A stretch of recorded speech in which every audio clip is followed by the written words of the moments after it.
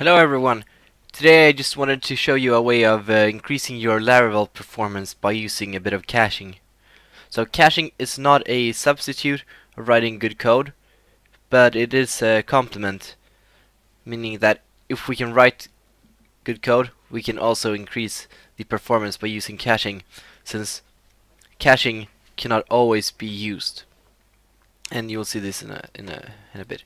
So I'm going to improve the performance of this really simple method that returns everything that is in this class, the game class. So there is just one object here, so we should not expect this to take very long. And so what we can do for measuring the throughput here, we can or the duration rather, we can store the starting time as the micro time in microseconds from the Unix era, and we can do whatever we want here.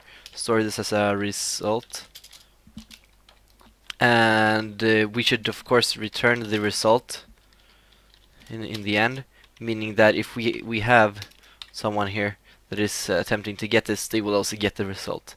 We don't just want to profile this, and then we can get the duration, which is the current time in microseconds, and we want to get this as a float as well, and we subtract the starting time.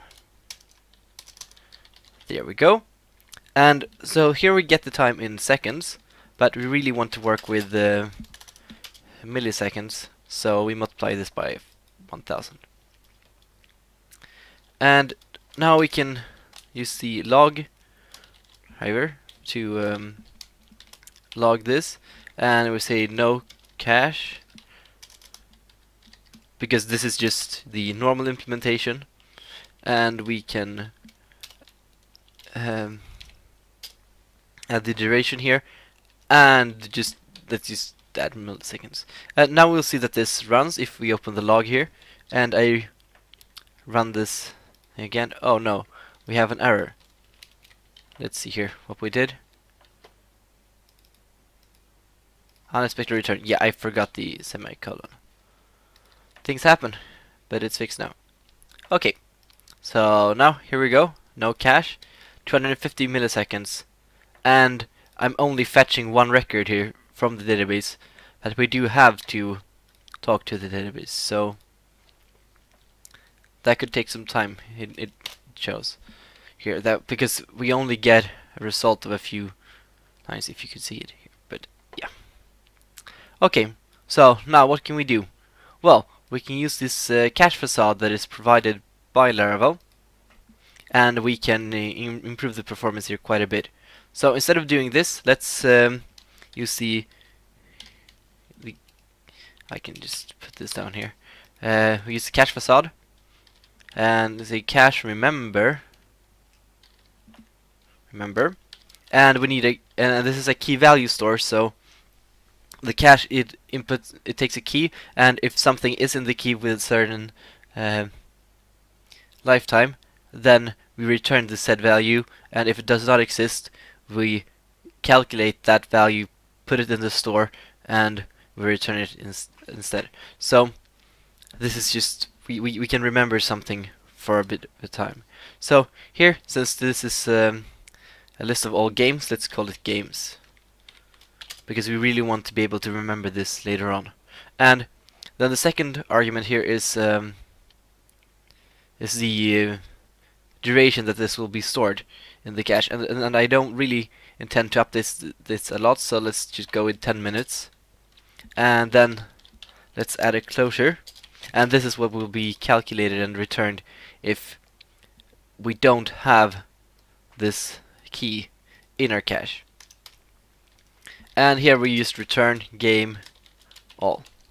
So this should be the same result, right? And if we oh, and of course we should change this to cache, or with cache. And so let's reload this and see that it works, and we get 269 milliseconds. Okay, it's the same as this. it's expected, since we didn't have the key games inside our cache. But now we should have it, so now we should expect to see some performance benefit here. So I'm rerunning it, and we get 5 milliseconds. Let's try it again. We get 7. Okay, let's do it 2 more times. And we have another 5 and another 7. So we've actually gone from having time around 200, 300 milliseconds, somewhere in that range. We've gone down to 5 or 7 milliseconds instead for our best case times. And the worst case is still the same, so there really is no drawback of using this method if we can afford to use up the memory that the cache driver uses. And I've not tweaked the cache at all, so by choosing the correct driver for you, you could even increase this a bit more, I think. But the improvement now is just amazing. And so we can clean this up a bit. We don't really need all this logging when we go into production, so we can just return here. And we should not see any output, but the result should be the same. And what this does is that it allows us to increase our throughput by keeping the same results stored. And we cannot use caching for everything, but where we can use it, and so everything will be faster. Another thing to note here is that whenever the cache expires, we will be forced to go back to our worst case time from before. But that shouldn't be a problem. So but we still need to keep that in mind when writing your code.